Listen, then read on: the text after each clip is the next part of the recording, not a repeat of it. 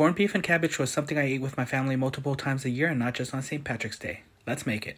First, wash and cut corned beef into large chunks. Add the corned beef to a pot of boiling water and then add halved onions and seasoning packet into the large stock pot. Bring the stock pot to a boil and simmer the corned beef for 3 hours. After 3 hours, remove the corned beef and the onions from the pot. Add the potatoes, carrots, and corn to the pot and simmer for half an hour. Add the quartered cabbage and simmer for an additional 15 minutes after that.